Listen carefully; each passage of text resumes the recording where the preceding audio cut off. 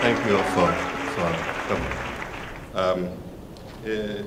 One late Friday evening in April, I received a phone call from a colleague of mine in the news business in Nigeria who says to me that he had been asked by friends in government to call me to explore the possibility of killing a story that we were planning to publish that very weekend, which was an exploration of the rather blatant way in which people, government officials seek bribe and in which willing accomplices in the oil industry pay these bribes.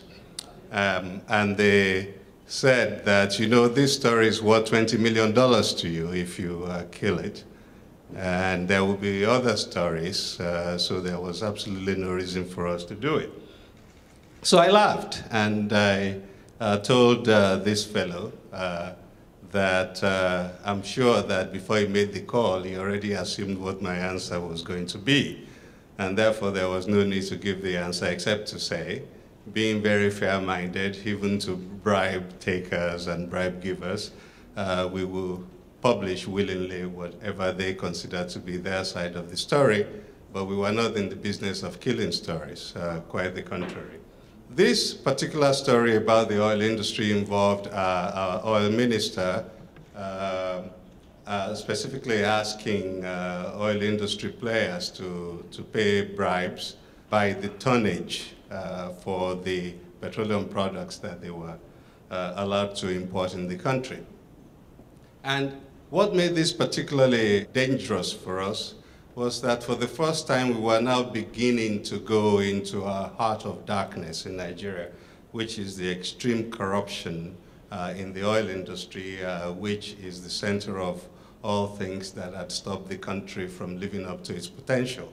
And this was the first time that they really began to try to clamp down on us, not by holding a gun to our heads, though they used the police to harass our editors and our reporters, and they occasionally will send gunmen in the middle of the night to try and enter our offices.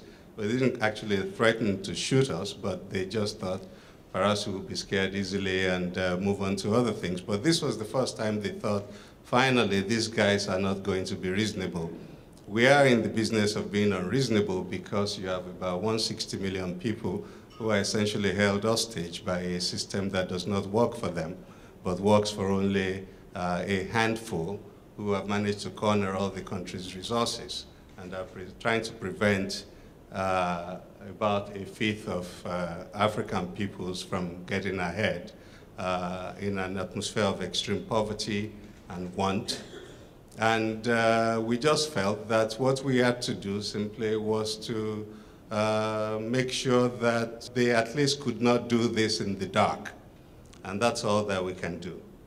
Since that April night, we've gone through a rather traumatic experience of watching our finances dwindle rapidly and laying off people and stopping the print edition and staying alive online and looking for other ways to make sure that we can perpetuate this experiment that we began in Nigeria, which is simply to tell the truth. That was what proved to be revolutionary in our environment, the simple act of telling the truth, which was what we always were admonished to do when I was growing up in a little university town in western Nigeria in the early and mid-60s. So we were not doing anything that we hadn't done before. It was simply that the country got away from us and everything was going down.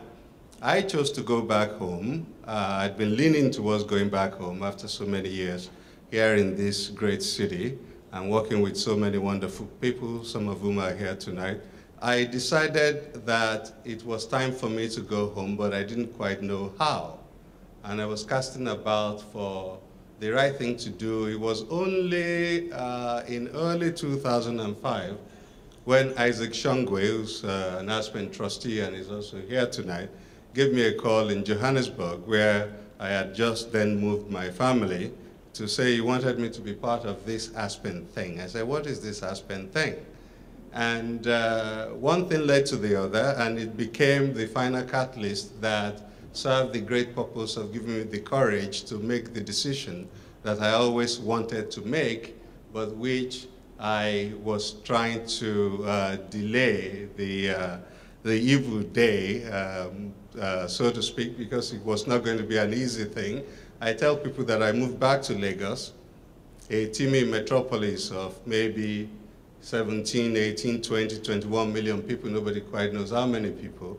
Not for lifestyle reasons, because you couldn't live in Lagos if you were looking for the easy life. You go back to Lagos, Nigeria, in the heart of Africa, if you had not been living there for many years, as was my case, because you thought that there was work to do, and you've had friends and accomplices and mentors and various other people who finally just give you the little nudge that it was time to do it. So what this prize has done for us, as I got a call one afternoon a few weeks ago from McNulty, and says to me, Dele, I just want to say congratulations. I think we've all settled unanimously on you being the winner of this year's McNulty Prize. And I was saying to myself, she can't be for real, because by then we were actually quite broke. So, so this was a great opportunity to reassure ourselves that there is still a little bit of life left in us and that we were going to find a way out of this. So this $100,000 that we're getting from Anne and her wonderful family and wider Aspen Institute family goes in a very timely fashion to rebuilding our capacity to do those great investigative work, the great investigations that our reporters have been doing, so that we can continue and buy ourselves some time, that we may get to a point where next becomes viable and self-perpetuating, and I can happily retire and go play golf somewhere. So I just want to thank you very much for being here, and to thank the McNulty family and the Aspen Institute. Thank you very much.